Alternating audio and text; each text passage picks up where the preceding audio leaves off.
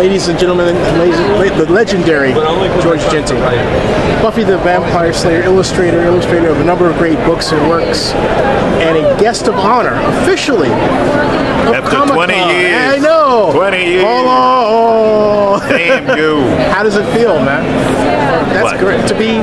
Oh, here it's great. I definitely recommend it. If you can come on their dime, don't turn it down. Nice. What?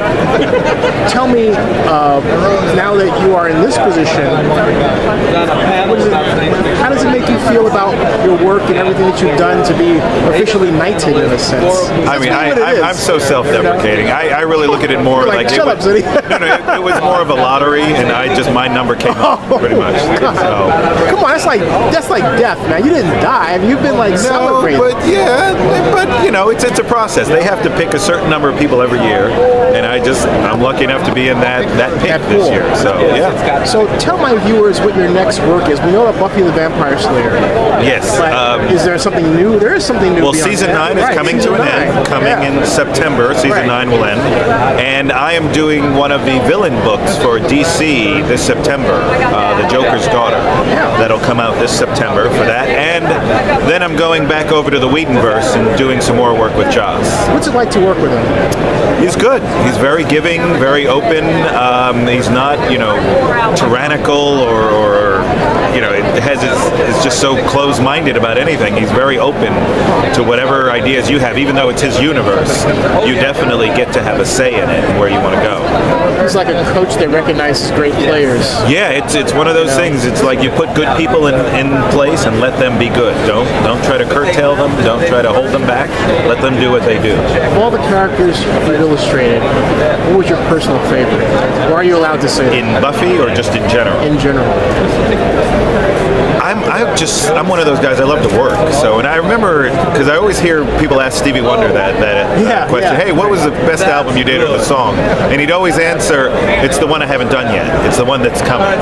And I always thought, oh, that's such a cop out. But now, having been asked that question in very much that way, I feel the same way. It's like I just love working, and the stuff I do now, I'm very excited about it. Can you tell my viewers for a moment about the new villain book that you're working on?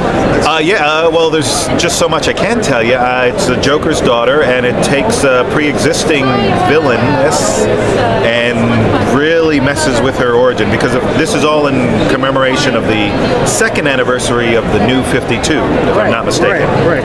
And in that time, they're going to do in September publish a bunch of villain books, and I'm assuming to sort of reestablish or redefine those villains as they are within the New 52, even though they are existing DC villains. So my character is just that. It's pretty much all about her, and you see where her life is and where it comes from in Gotham, and how she plays her role in the New 52. I gotta ask you a question that never occurred to me to ask before. How do you gear yourself up to draw a woman versus a man? Is there a thought that you have to go through? I never thought about that in my entire life. It's more aesthetics, really. You just understand the anatomy being different, and once you get to that point, there's probably one fundamental thing you do when drawing the differences between men and women. With the women, you never complicate the faces. Never put more lines in the face than you have to, because they look old and ugly. With the men, it's the opposite. You can go crazy and do as much as you like with the face. But with the women, as a rule, you try to keep it very simple.